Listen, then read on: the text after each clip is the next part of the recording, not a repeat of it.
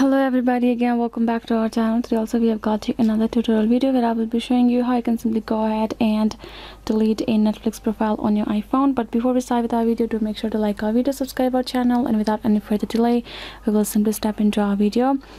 So if you want to do so, first of all, just go to your mobile's Netflix,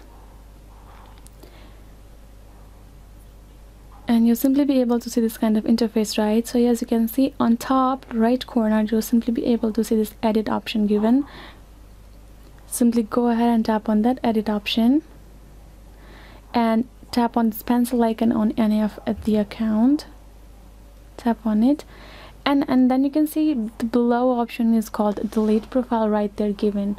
So if you want to delete this particular profile, simply go ahead, tap on that delete profile option and tap on this delete again. This way, as you can see, you can again have to give a confirmation to remove this profile. You can simply tap on this delete, and this will automatically delete your profile from your Netflix right there. So yes guys, this is a really simple tutorial. You can simply go ahead and do it from your Netflix right there. And yeah, I hope this video was helpful, and yes, thank you so much for watching. I will see you guys next time.